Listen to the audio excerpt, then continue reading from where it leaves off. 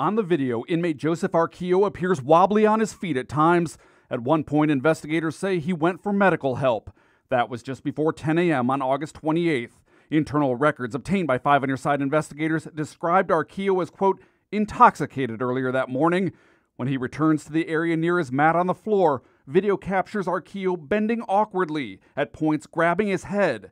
Finally, just before 10:30, the video shows Arquillo curled up in a corner. Nearly an hour goes by before another inmate comes over and appears to talk to Arquillo, then walks away. 5 minutes later, Officer Martin Devering approaches Arquillo, kicks his mat, then walks away. According to disciplinary records, Devering claims Arquillo mumbled, "not interested," when the jailer asked him about eating lunch. A few minutes later, another inmate kicks at Arquillo.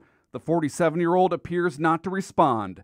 The video shows Arquillo curled up, not appearing to move for another 75 minutes. Then another inmate comes over, taps Arquillo on the arm. Another officer comes and checks on Arquillo, then radios other officers. By now, it's clear something is seriously wrong.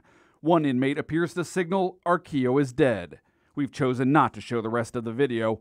Officers, then paramedics, spend nearly 20 minutes working to revive Arquillo, but he was pronounced dead at the hospital. Officer Devering was fired in December after investigators say he failed to conduct required checks of inmates and falsified logbooks the day of the death. Devering faces criminal charges of tampering with records, dereliction of duty, and interfering with Arquillo's civil rights. Jail warden Eric Ivey, who's seen on the video responding to the medical emergency, faces charges of tampering with evidence and falsification after investigators say he told a jailer to turn off his body camera during the incident, then lied about it to investigators.